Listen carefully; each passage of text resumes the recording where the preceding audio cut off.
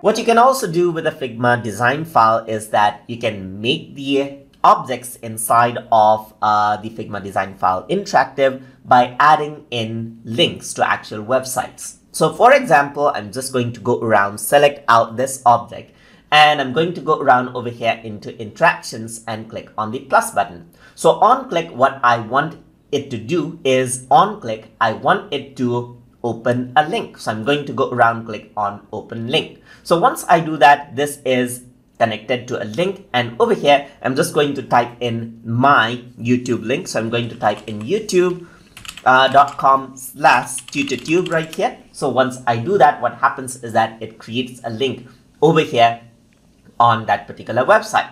So now what I can simply do is I can go around and then press the play button right here. And once I press the play button and it opens up the prototype right here, you can see that this is clickable. And if I were to click on this, it opens up the particular link right here on a web browser, as you can see right here.